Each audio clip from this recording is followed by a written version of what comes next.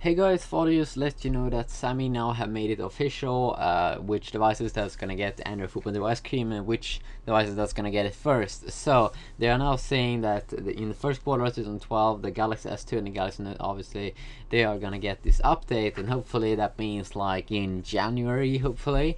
And then they're also saying that a lot of other Galaxy devices are gonna get it, like okay, all of them are here: Galaxy S2, Galaxy S2 LTE, Galaxy Note, Galaxy R, Galaxy Tab 10.1, Galaxy Tab 8.9, Galaxy Tab 7.7, and Galaxy Tab 7.0 Plus.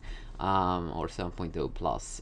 So basically, those are things that we know right now that Sam is working on. We also, as you have seen me doing videos about this Android 4.0.1 that's been leaked by Samsung, the ROM XXKP1 and the XXKP2. I made installations video on both, how we can go ahead and install them and try them out on using some Galaxies too. But you know, as I said in those videos, it's pre-alpha, so you don't want to try it if you aren't like a nerd or something like that. So yeah, but that's awesome because I have both Galaxy Note and Galaxy S2.